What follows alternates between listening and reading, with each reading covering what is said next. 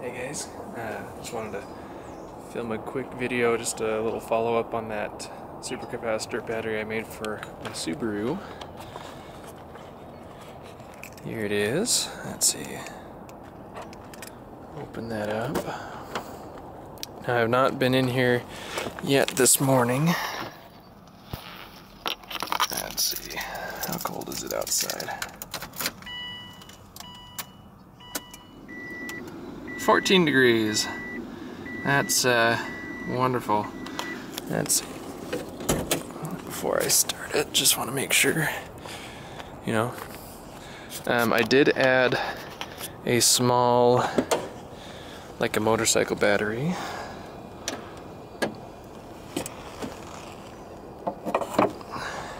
Just for every, you know, day-to-day livability, so you can see that wired in parallel here. Just your group little size 20 motorcycle battery. The box itself remains unchanged from last time I videoed it.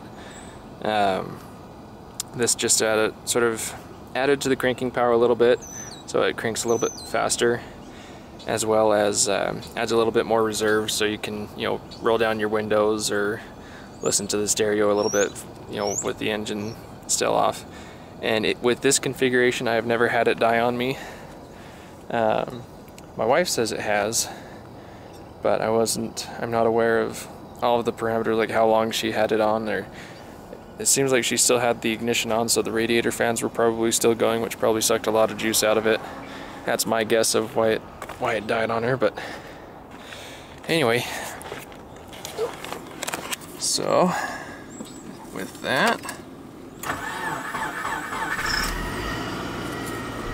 there we go, that's first start, and that was with the headlights on. If I turn the headlights off, then now that it's already started once, it should crank a little faster. Yeah, a little bit faster. But yeah. So overall livability, I've seen no difference between this and a regular battery. I mean, you kind of do have that in the back of your head, you know, to not do as many things with the engine not running. I was gonna say, some of you might say that adding the motorcycle battery sort of negates the whole purpose, and I'm not necessarily. My goal was to get something that lasts longer, where the capacitors will last almost indefinitely as long as they don't corrode.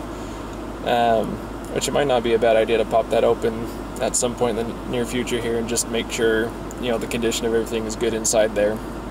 But I figure the case is weather-tight, waterproof, and then each board I sealed individually with the silicone coating, so that should, in theory, do it. But I should check it anyway, just to make sure everything's working as it should.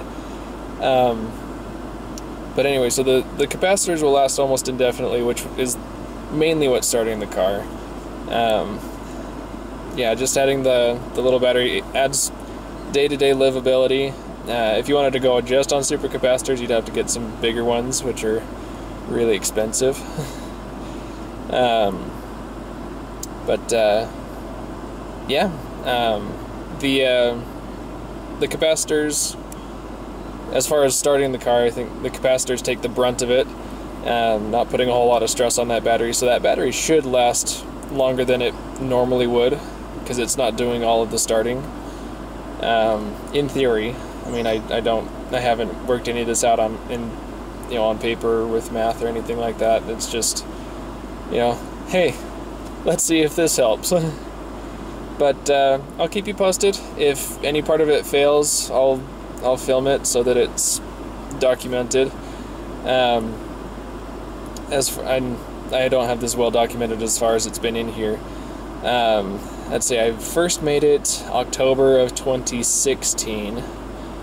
I had it installed for a couple of months, and it died a few times. So I took it back out, and that's when I added the second bank of capacitors. And then So I was back to the regular car battery for a couple months while I was getting that worked out. And then I put it back in again for a couple months. I think I put it back in February, and then I think in April or May I put the motorcycle battery in, and I've left it unchanged since then. It's been doing great so far. So yeah, again, I'll film more updates as they come along. Hopefully in the next couple months, I think I'm gonna break that, take it out, open it up just to make sure everything looks good in there. But yeah, so far so good. Thanks.